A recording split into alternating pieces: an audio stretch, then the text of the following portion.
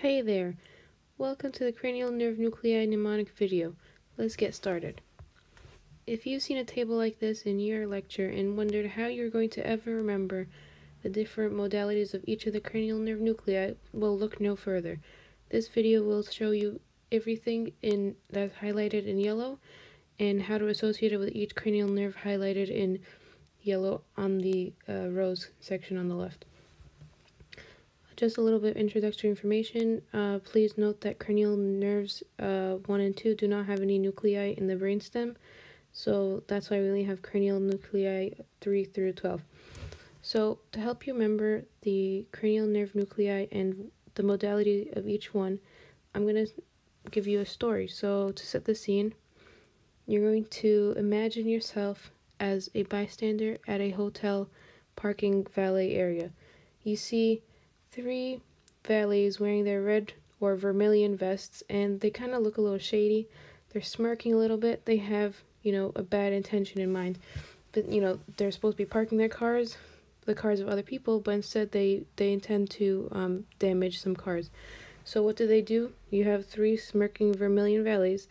They smudged 4 BMWs, and then, to add insult to injury, they secretly tried smashing 6 fictional cars we called Bam Bam Vases, each worth 7, 9, 10, and then they demolished a special car that was parked in the spot 8, the blue Mercedes in spot 11, and then the smart car in spot 12.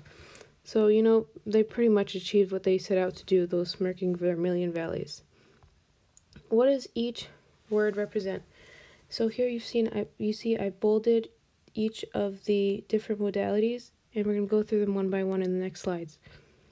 So cranial nerve 3, denoted by the 3 and the 3 smirking vermilion valets, has the somatic motor and visceral motor modalities as drawn below. Okay, and those are the oculomotor and Edinger-Westphal nuclei.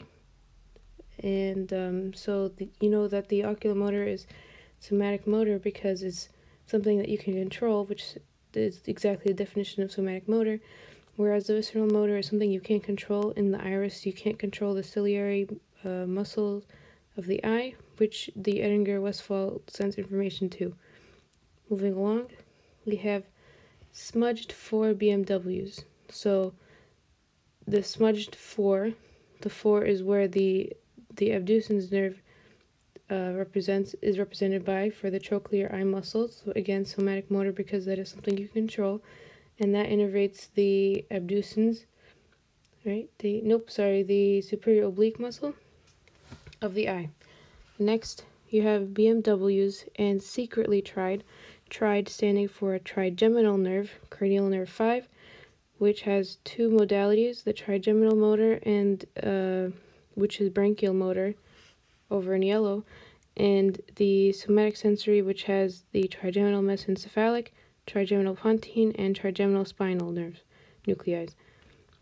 Moving along, you have the abducens nerve this time, which innervates the, lateral rectus, and that one is right there. It says smashing 6, the SMs for somatic motor of the abducens nucleus. Next, you have the fictional car called the Bam Bam Vase, and those 6 Bam Bam Vases, each worth 7, 9, 10. That'll let you know that it's for cranial nuclei 7, 9, and 10. And those are the facial, glossopharyngeal, and the vagus. And down below you see each one of those outlined below: the branchial motor, visceral sensory, and somatic sensory, underlined and then written in blue. Next you have the going backwards to vestibulocochlear, demolished special car parked in spot 8, which represents the vestibular and cochlear nuclei, which are both special sensory. This is the only one that's special sensory. You can remember that because special sensory refers to smell, taste, and hearing, which of the 3 through 12 nuclei in the brainstem, only cranial nucleus 8, cranial nerve 8 represents the special hearing. And moving on, you have the blue Mercedes in spot 11, which represents cranial nucleus 11, and BM for blue Mercedes is the branchial motor of the ambiguous nucleus. Lastly, we have the smart car in spot 12, which is the somatic motor of the hypoglossal nucleus in the cranial nerve 12. And that about wraps up this tutorial on the cranial nerve nuclei modalities.